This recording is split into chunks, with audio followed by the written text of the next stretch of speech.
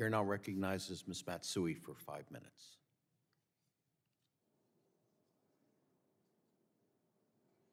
Thank you very much, Mr. Chairman. And as co-chair of the Congressional Spectrum Caucus, along with Mr. Guthrie, I want to thank you for holding this important hearing.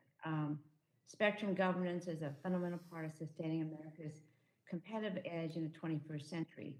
From 5 and 6, Wi-Fi 6, and a satellite broadband, it's important that the federal government is speaking with one voice to move us forward.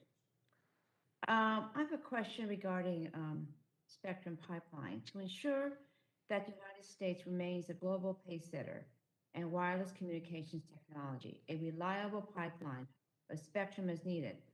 While we have exciting opportunities coming up in the 2.5 and 3 gigahertz bands, beyond that, the picture becomes less clear. I believe the 7 gigahertz band presents a meaningful opportunity to keep our pipelines strong. However, given the amount of federal users in that band, we need to proceed carefully with a whole of government approach. And that's why I sent a letter to NTI Administrator Davidson yesterday, urging him to commit to finishing the 2019 study on 7 gigahertz. Mr. Geis and Mr. Bergman, can you describe the characteristics of the 7 gigahertz band, how they might be put to use to support commercial operations? Thank you, Congresswoman Matsui, and thank you for your leadership on spectrum issues. You've really been a great asset for everybody to have on these issues.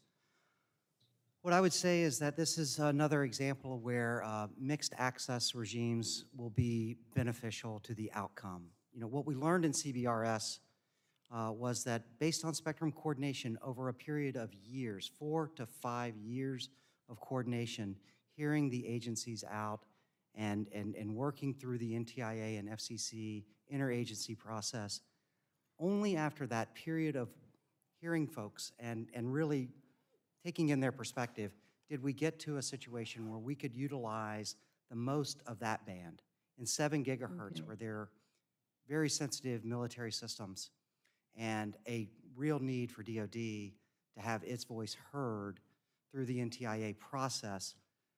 Only by doing that can we really utilize this band to its fullest potential.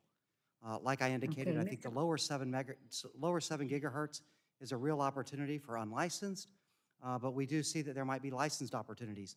But I think only by going in with that sort of open mind for a variety of access regimes can we get the federal agencies to really focus on what the realm of the possible is for that band.